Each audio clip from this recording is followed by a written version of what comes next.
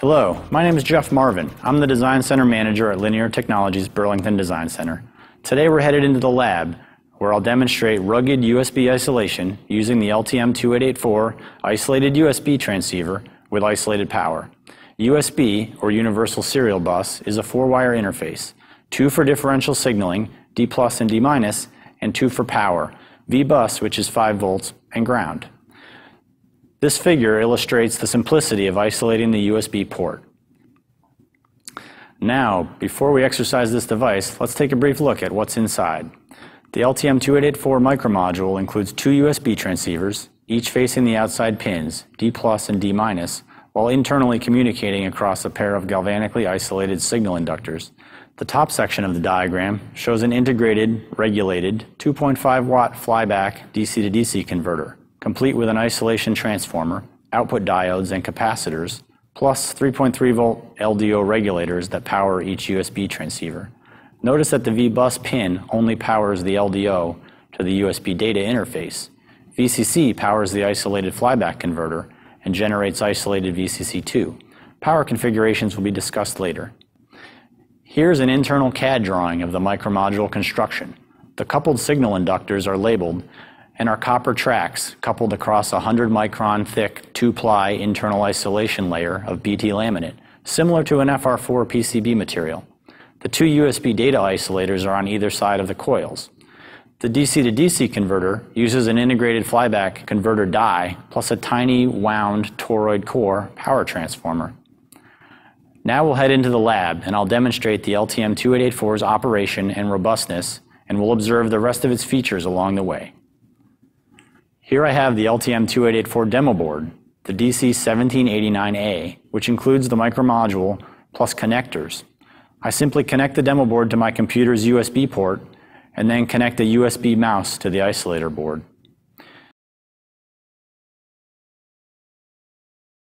You see the computer screen and pop-up message indicating that the mouse is detected as new hardware found, just as you would see if the mouse were plugged directly into the computer.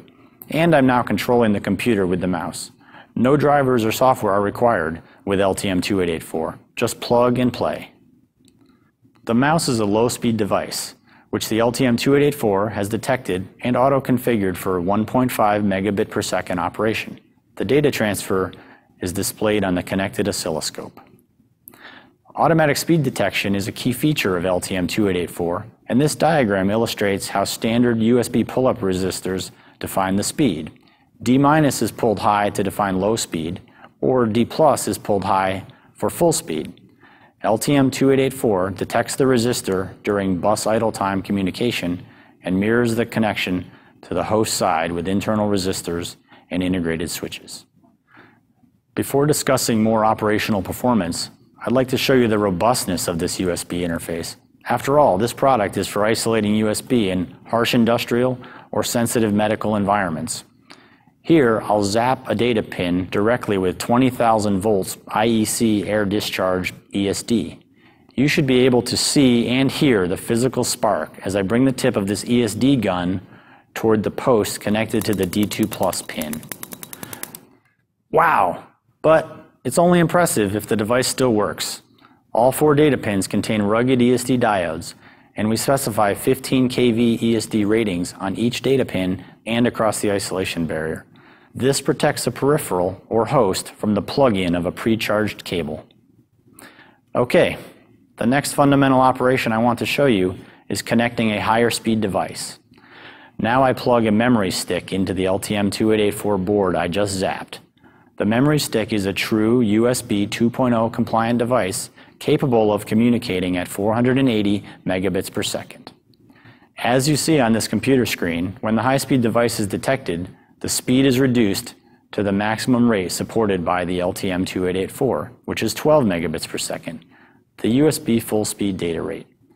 Now the computer is copying files to the memory device. The oscilloscope captures the isolated D2+ and - signals at 12 megabits per second. A key function of the LTM2884 is the internal isolated power supply, capable of delivering up to 2.5 watts. The VCC pin supplies power to the isolated side VCC2 through the DC-to-DC converter with 2500 volt isolation. VCC voltages from 4.4 volts to 6.5 volts will support 200 milliamps on VCC2 at 5 volts, while VCC voltages from 8.65 to 16.5 will support the full 500 milliamp load on VCC2. The power converter utilizes a variable frequency boundary mode flyback with a range of 5 kHz to 1 MHz. Now let's look at practical uses of the available power by using the LTP2884. The LTP2884 is a complete 2500 volt inline USB isolator based on the LTM2884, featuring a rugged enclosure with high retention USB connectors, hot plug protection, power path, surge protection, and LED status indicators. Of course, no drivers or software are required, just plug and play. Since we've already powered a memory stick, let's move to a more power-hungry peripheral, a portable hard drive. When I plug the hard drive into the LTP2884 box, we see an overcurrent LED light up, and the VBus2 powered hard drive doesn't spin up. However, the LTP2884 includes an input power path ideal diode. I can plug in a 12-volt wall adapter, which will feed the LTM2884's VCC, increasing available isolated output power to the full USB spec of 500 milliamps and successfully powering up the hard drive. You can see the hard drive has connected and is displayed on the computer after enumeration, and I'm able to transfer files. Since we still have the hard drive connected, let's make things more interesting. The isolation offers protection of the computer or USB host equipment from damaging voltages, electrical disturbances, and noise. Here I have a powerful electric drill motor sharing the same ground as my hard drive. As I drive the motor, you can see on the oscilloscope high current spikes bouncing the local ground several volts, while data signals from another file transfer continue smoothly. In fact, the LTM2884 works seamlessly through common mode disturbances as fast as 50,000 volts per microsecond, far worse conditions than this electric drill produces. Another primary use of isolation is to control or acquire data from electronics connected to a high voltage domain. Here we're floating a measurement system on a 100-volt supply. The system is a linear technology, high-performance SAR ADC demo board, the DC1783A, which uses an LTC 2378 ADC, driven by a DC1858A sine wave generator. We're acquiring the data through the USB isolator, pulling the data from the ADC system with the DC718C P-scope interface board, and displaying the FFT results in P-scope. Whether or not you're an ADC expert, notice that the SNR results meet 97.5 dB as published in the demo manual for this system. This proves that the LTM2884 blocks the high working voltage of this measurement application and does not introduce noise or jitter, which would degrade the SNR of this high-resolution data acquisition. One final topic is USB 2.0 compliance. An LTM2884 designed into a peripheral device can be certified USB 2.0 compliant. However, some configurations of the VBus and VCC pins may affect compliance. Peripheral devices powered from VCC2 may increase inrush current from VCC that could exceed compliance limits. Designing the LTM2884 into a hub or host may only be certified for USB 1.1, since USB 2.0 hubs and hosts are required to support high-speed communication. The LTM2884 fully meets low and full-speed USB command verification and data signal compliance. The eye diagram shown here was constructed under full-speed 12 megabit per second operation, demonstrating the LTM2884's compliance and high signal integrity, low distortion, low jitter, and high SNR. Another feature of the LTM2884 is how it handles suspend.